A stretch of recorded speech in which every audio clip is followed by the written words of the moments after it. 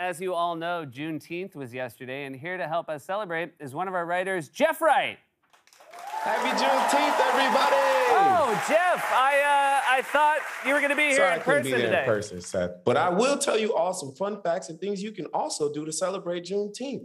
Now, Juneteenth is a day to remember, literally, because Black people were freed, but it took 2 more years for white people to remember to tell us that we were freed. So to celebrate, I say take an extra 2 hours on break every day. I say take an extra 2 years on an assignment. I say instead of showing up to work, show up on video. Isn't that right, Seth?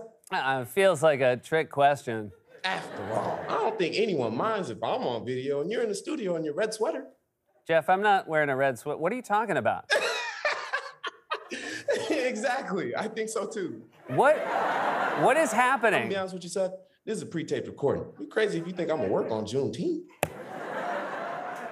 Jeff Wright, everybody.